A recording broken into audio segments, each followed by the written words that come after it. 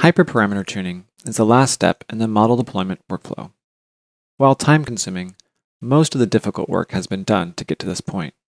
Now we are in the optimization phase. Hyperparameters, in general terms, are the parameters that configure the model for training. Since they configure how the model trains, it can have a direct impact on the performance of the model.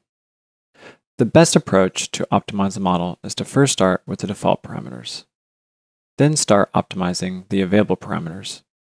However, because there can be numerous parameters, finding the right combination for the highest performance is hard. On the right is a code example of importing a classifier model, then creating it with the default parameters, and lastly creating the same model but with the defined hyperparameters. To facilitate finding the best set of hyperparameters for a model, ML engineers often try numerous variations. Hyperparameter search is a term used to explore many possible parameters while selecting the optimal set for a model. There are a few ways one can search the hyperparameter space.